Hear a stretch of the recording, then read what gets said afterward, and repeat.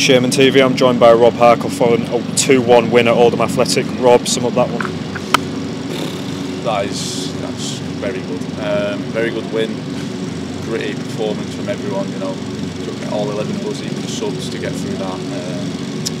That one was for all the champion fans who came tonight in full support. Obviously, you got the game's opening goal and some goal as well. Talk us through that one. Yeah, Stotty's. I've made eye contact with Stotty. He sort of reversed the hit. Just turned and I thought, you know what, I'm going to hit this. And the rest is that. And how delighted are you as well to get off the mark for the season?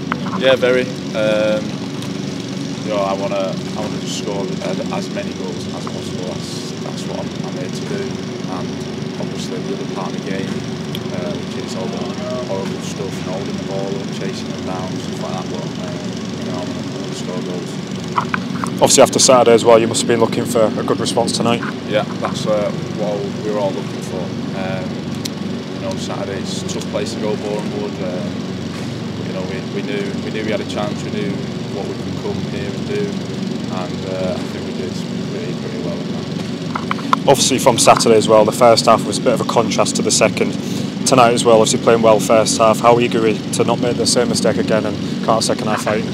Yeah, that's the only goals we conceded are like corners and set pieces.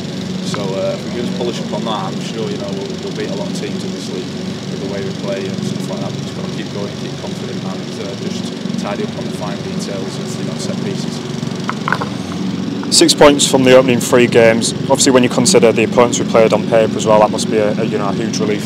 Yeah, that's all in the past now. We want more. We want to go against Saturday, another 3 points at home at the Shea, and we look forward to the double header on the bank holiday. So we just take game by game, keep going every 3 points every game. For the fans as well, obviously over 800 made the journey tonight. Must feel good to reward them. Yeah, thank everyone. We can hear them throughout the game supporting us. They got us through it. I know it's cliche that people say that, but they actually did. We heard them, and yeah, thank you very much to the fans for coming. And finally, on to Saturday. It's Oxford City at home. Thoughts going into that one? Yeah, obviously back at home. Like I say, 3 points. We'll take a look on Thursday at this game, and then we'll look towards Oxford going forward. Thanks for your time, Rob.